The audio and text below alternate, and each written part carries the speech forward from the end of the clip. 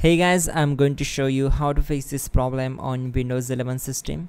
In the first step, open Windows PowerShell. Simply right click on the search results and select run as administrator. Select as. Now on this window we need to execute this command. So type this command carefully and hit enter to execute. Type get dash appx package space microsoft dot sec health ui dash all users reset dash appx package, then hit enter to execute this command. After that, type exit to close this window, then go to search bar and simply type settings. Now click here to open it. On this window, go to apps, then click on install apps. Now search for Windows security.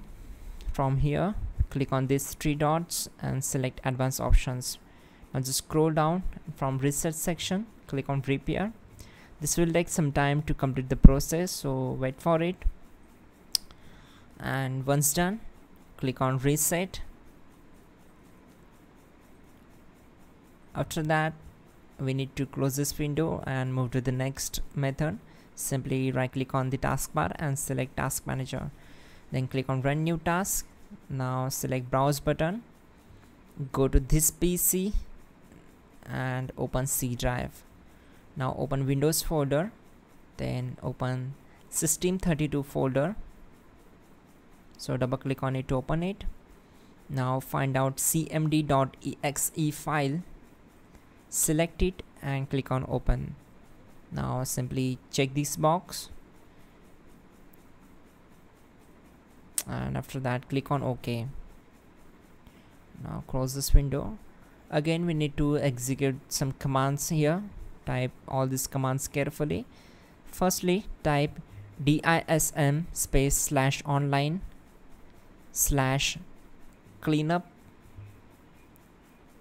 dash image space slash scan health and hit enter to execute this command.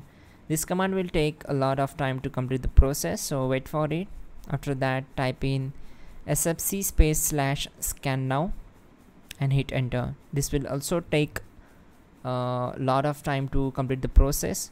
Once done, type exit to close the command prompt window and simply restart your system. That's it guys, your problem will be solved and you're good to go.